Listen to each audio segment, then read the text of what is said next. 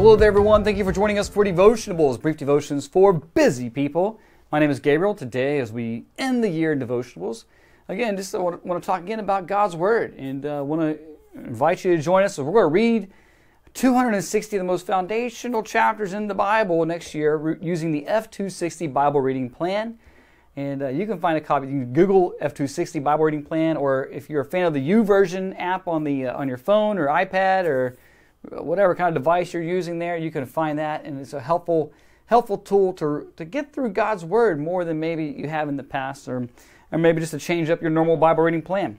So I would encourage you maybe to get a handful of people to read through together, to encourage one another, to keep each other accountable. And I would say this, and this is actually how we began the year in Devotionables, is don't let perfection stop you from growing. You know, a lot of times maybe you get started on a particular Bible reading plan, and you say, I've messed up. I'm like a week and a half behind, and then you try to catch up, and then you just feel overwhelmed, and you're like, well, I'm just going to quit.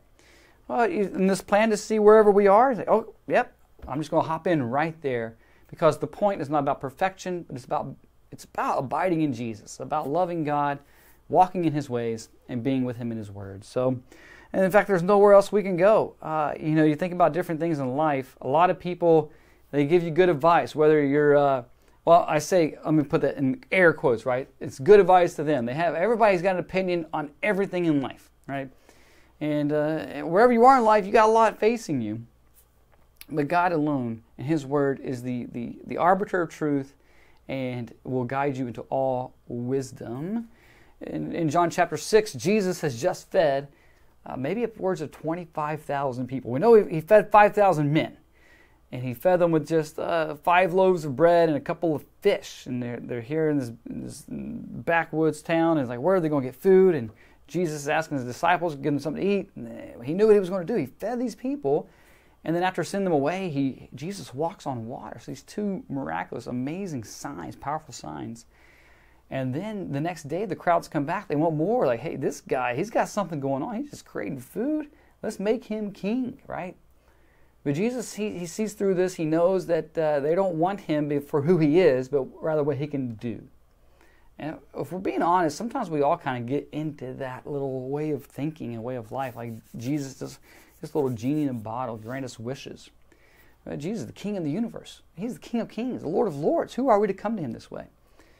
And He begins to tell them about who He truly is. He's not some king who's going to throw off the Roman oppression for them and to give them meals in the wilderness whenever they're hungry.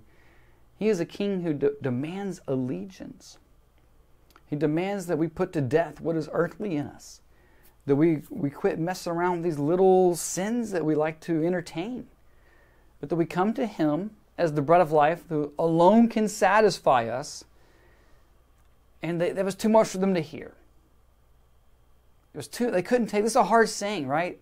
The gospel, Jesus' identity, right? That He's the bread of life that comes down from heaven. And so that many of the disciples, they just go out and they leave Jesus. And Jesus looking at those who are remaining. Do you also want to leave? And Peter speaking for the group, he says, Lord, to whom shall we go? You have the words of eternal life. And we have believed and have come to know that You are the Holy One of God. You know, a lot of times we just have too many voices in our ears. We're seeking too many things from too many different gurus, listening to too many podcasts, too many TED Talks, too many articles.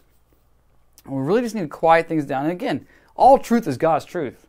Some of these things, they can be good. They can say true things. But if we get a steady diet of that and we're not coming to the one who alone has the words of eternal life, it puts our discipleship in a shaky spot where maybe one day the words of Jesus become too harsh and we find ourselves walking away like those who just wanted the goodies He could provide for them instead of Jesus Himself, whom we should feast on as the bread of life. So in 2023, I encourage you just to feast on Jesus, who alone has the words of eternal life.